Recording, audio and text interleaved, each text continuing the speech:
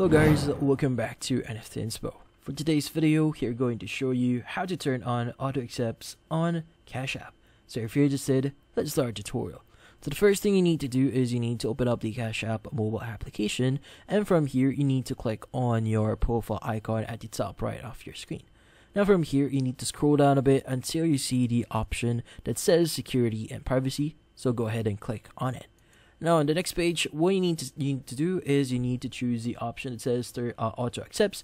So in this case, on that page, you just need to click on the turn on or make sure that it's actually turned on.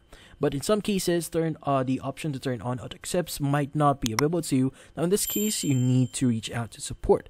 Now what you need to do is you need to go back to your settings. So in the screen here, what you need to do is you need to choose the option, or you need to click on the option that says support. Now, on the next page, what you need to do is you need to choose the option that says chat or the option that says contact us.